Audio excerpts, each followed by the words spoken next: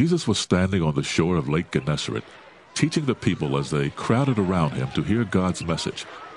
Near the shore, he saw 2 boats left there by some fishermen who had gone to wash their nets. Jesus got into the boat that belonged to Simon and asked him to row it a little way from the shore. Then Jesus sat down in the boat to teach the crowd. When Jesus had finished speaking, he told Simon, "Row the boat out into the deep water and let your nets down to catch some fish." "Master," Simon answered, "we have worked hard all night long and have not caught a thing. But if you tell me to, I will let the nets down." They did it, and caught so many fish that their nets began ripping apart. Then they signaled for their partners in the other boat to come and help them. The men came, and together they filled the 2 boats so full that they both began to sink. When Simon Peter saw this happen, he knelt down in front of Jesus and said, "Lord, don't come near me. I am a sinner." Peter and everyone with him were completely surprised at all the fish they had caught. His partners James and John, the sons of Zebedee, were surprised too. Jesus told Simon, "Don't be afraid. From now on you will bring in people instead of fish." The men pulled their boats up on the shore. Then they left everything and went with Jesus. Jesus came to a town where there was a man who had leprosy.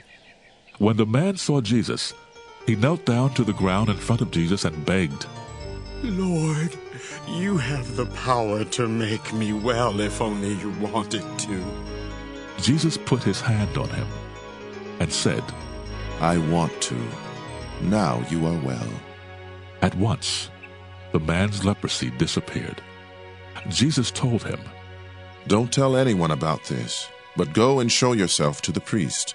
Offer a gift to the priest, just as Moses commanded, and everyone will know that you have been healed." News about Jesus kept spreading. Large crowds came to listen to him teach and to be healed of their diseases.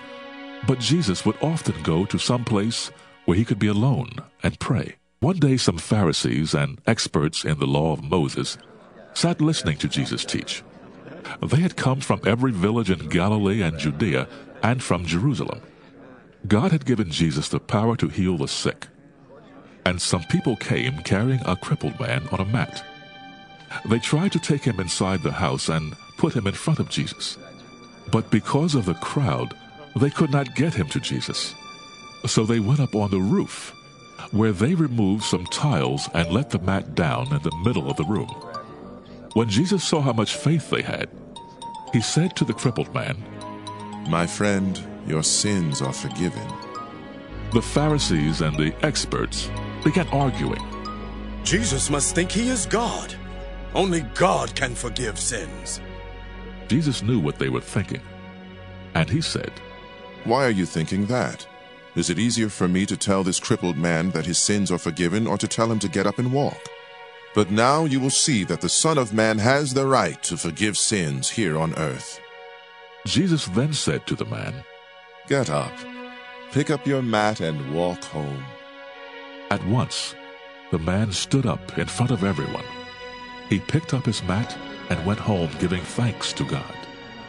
Everyone was amazed and praised God. What they saw surprised them, and they said, "We have seen a great miracle today." Later, Jesus went out and saw a tax collector named Levi sitting at the place for paying taxes. Jesus said to him, "Come with me." Levi left everything and went with Jesus. In his home, Levi gave a big dinner for Jesus. Many tax collectors and other guests were also there. The Pharisees and some of their teachers of the law of Moses grumbled to Jesus' disciples. "Why do you eat and drink with those tax collectors and other sinners?" Jesus answered, "Healthy people don't need a doctor, but sick people do. I didn't come to invite good people to turn to God. I came to invite sinners." Some people said to Jesus, "John's followers often pray and go without eating, and so do the followers of the Pharisees. But your disciples never go without eating or drinking." Jesus told them, "The friends of a bridegroom don't go without eating while he is still with them. But the time will come when he will be taken from them. Then they will go without eating." Jesus then told them these sayings. No one uses a new piece of cloth to patch old clothes. The patch would shrink and make the hole even bigger. No one pours new wine into old wineskins. The new wine would swell and burst the old skins. Then the wine would be lost, and the skins would be ruined. New wine must be put only into new wineskins. No one wants new wine after drinking old wine. They say, the old wine is better.